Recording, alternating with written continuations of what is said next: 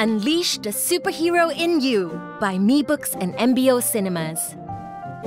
This was our classmate Alison. Come hang out, I shouted. Maybe she would join us this time. But as usual, she said no. What was all that stuff for, and why the tuna? We thought. This was our sweet little daughter. More sweaters again, I asked. Are you starting a collection? My husband asked. Isn't it too hot for so many sweaters? My son asked. No, no, and no, Alison responded before running off. How odd, we thought. This student of mine loved books.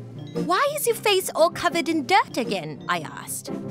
All Alison did in response was submit her work and scurry away. Perhaps she had just played a sport. How weird, I thought. One morning, I was shopping with my mom when I heard some meowing. I turned around and there was my friend Alison in an alley. The meowing had come from some stray cats who looked cold and hungry. As I was walking to get some nasi lemak, I saw a fire. To my surprise, I saw my student Alison